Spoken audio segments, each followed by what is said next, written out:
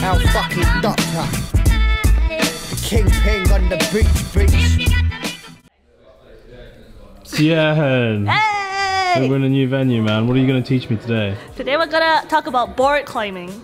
Yeah, because it's like a thing now. Board climbing. What, was it not a thing before? It used to be just climbing.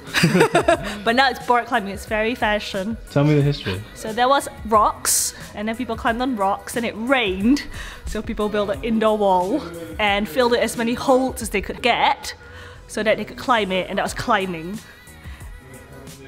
And now that's board climbing. Cool. Yeah. Sweet. So we're gonna walk around the center, check out all the boards, and you're gonna teach us how beginners should begin their board journey to not being bored on a board. Cool. Cool. Let's start. So where are we? Okay, today we're at Blockfit in Brixton, London. Yeah. And they got loads of boards here. It's So boards only brilliant. here, isn't Boards it? only, exactly. This is where a lot of the hardcore people hang out, because look at it, man. Yeah. Yeah. It's intimidating. Well, I think it's, to be honest, just like, you know, we just try to look cool. And we're like, look at me, I'm so hardcore. But actually, it's kind of just like normal climbing. When I started climbing, I went straight to the board. So I think it's, you know, get on it. Okay, so they've got 4 different types of boards here. So we got here what they call the beast board, which is like a good, like normal board. Lots of holds everywhere, just holds. Everything in lots of different shapes. So you can see you got like slopers, pockets, crimps, undercuts, like everything basically. So it's like really versatile. You can train all sorts of different grips, and with resin you have a lot more like different shapes, so you can have like a lot more variety, and that's pretty fun. I think it's good for variety of grips. Okay. Yeah, Cool. I think that's really nice for that. Let's move on to the next board.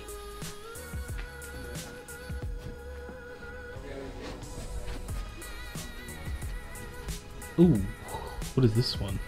Okay, this one is woody, so you can see that most of the holds are made of wood. Why people like that, or why it's good, is that you have low friction, so it's like really skin friendly, you don't like lose skin too much. But also because it's low friction, you have to be really precise, because if you catch it wrong, or you like pull too hard, or reach it poorly, then you're gonna slide off. So yeah, that's the old woody, which is a variant on the regular board. Woody. Cool. Woody. Is this what Yeah. the Toy Story character was named after? Exactly. Thank you. Yeah. What is this one?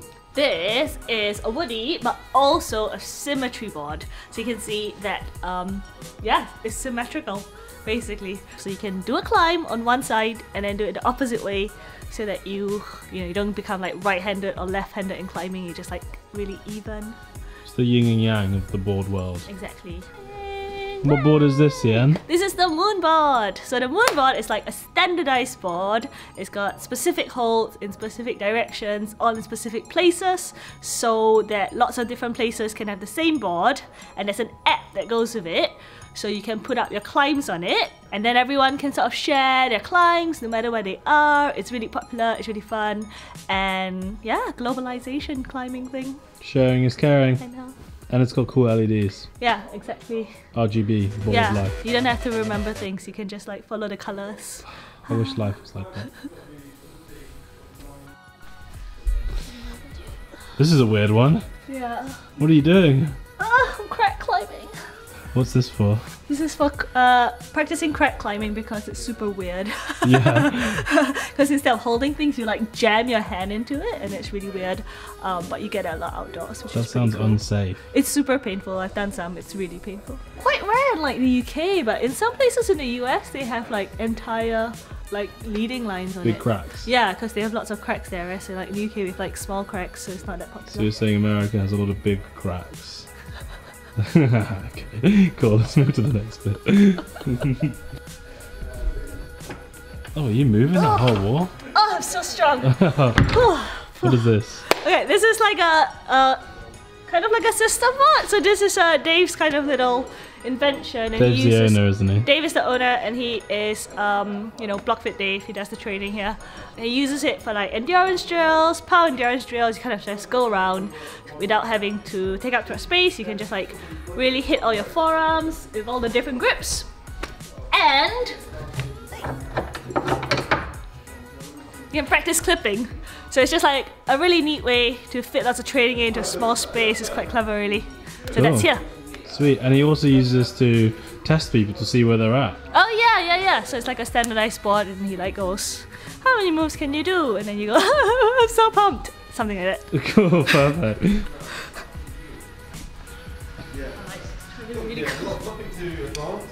Yo, nice microphone. What is this board? This is a circuit board. So this goes in circles, and you go on it forever until you get really pumped. And I actually love being really pumped because it's like struggling to breathe, but in your whole body and mostly in your forearms is great. And then you have like the rising panic, and then you learn to deal with it. So that's what this is for, endurance. Oh, you're so deep and that sounds horrible. I know. Cool, endurance board basically. Endurance circuit. Yeah. Cool. Lap it out. So what is your beginner routine that you tell people to do? Okay, so first of all, try to get to the top of the wall. It's easier said than done, isn't it? It's a lot easier said than done. So to actually get to the top of the wall, you need to find the easiest way, which is quite hard because there's like a million options. So what you're doing here is really you're practicing your judgment. You're trying to work out what makes a move easy, what makes a move hard. And this is a fantastic thing to build on because it's your foundation and will help you to read routes and work out moves so much quicker in like the future. So first thing I would do is I would look at all the holds and work out which are the best hand holds. Let's say I'm going to try to get to the top of this wall with like minimal energy. I'm going to look for really big holds. So I wouldn't even worry about starting from the bottom. I just start at like sort of chest height. And I'm going to touch all the holds basically and see what's in cut and what feels good.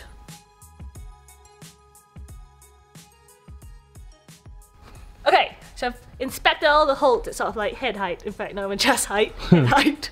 And I think the best hold is this pocket here, because it's nice and deep, I get 3 fingers in it. Cool. So I'm going to start there. Okay, so I found my first hold, great. What I'm going to do now is going to look above it, probably about, what's this called? Elbow to hand distance away, roughly, from the first hold, and see on sort of that line what's the best hold. And I'm going to try to look for it. What about your feet? Like, don't worry about the feet. Like, do the feet later. Start with the hand holds, so you're not like juggling so many balls. Okay. Yeah. So now I found my hand holds. The next thing I need to do is like have a rough idea what foot holds I want.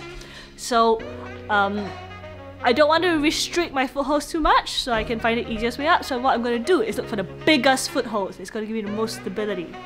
And the great thing about this board is at a glance, you can see immediately what they are. So, big green, massive. Big red is massive. Big purple. I like basically anything bigger than my head is really good. So I'm just going to aim for using those holds. Okay. And where I kind of need support, add a foothold later. Sure, so find footholds that are bigger than your head, unless you have a really big head. Or just the biggest ones, because depending on the board, not every board has such.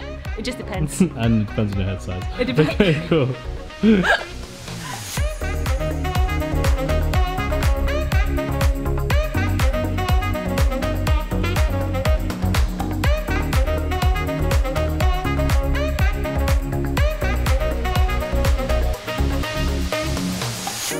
I don't deny there's some strange evolutionary process going on, but mankind won't be destroyed. How was your beta? That was pretty good. That was like kind of a little bit harder than I thought it was going to be, but because I knew where the big footholds were, I was like prepared when the hold turned out to be slightly worse than I thought it was. Awesome. Yeah, so I'm going to repeat that process and try to find maybe up to 5 different ways to get to the top of the wall. So let's see you run through those different attempts. Okay.